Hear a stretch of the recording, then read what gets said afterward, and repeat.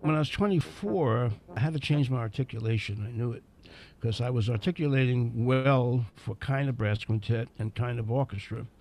But when I started getting in these heavy big band situations where you had to lay the time down, I had to have a more concise concept of articulation. So because I'm a creature of habit, I'm an obsessive, compulsive enthusiast. So I started playing very repetitive exercises. And it was murder. I would very simple scales, actually. Articulation, concentrated scale. All I concentrated on was articulation, diaphragm support, and relaxing the embouchure. Because I was a stretch guy, so I had to kind of pull it in and forcing my brain to do this for hours on end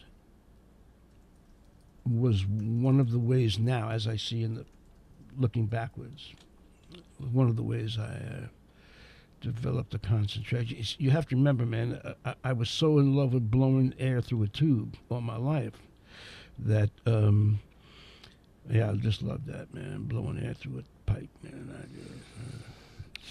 Well, and I love it, man. I just love it. The simple cellular friggin' act, man. You know. Yeah.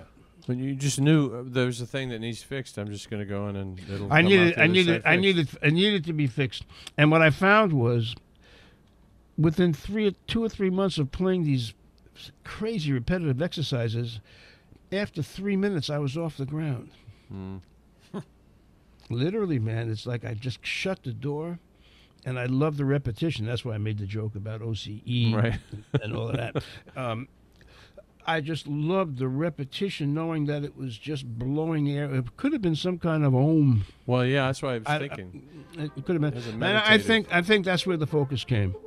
Hey, thanks for watching. If you want to see more content by the Brass Junkies, just click on the like and subscribe button. You'll have an opportunity to see some of the greatest brass players in the world, and Andrew and me.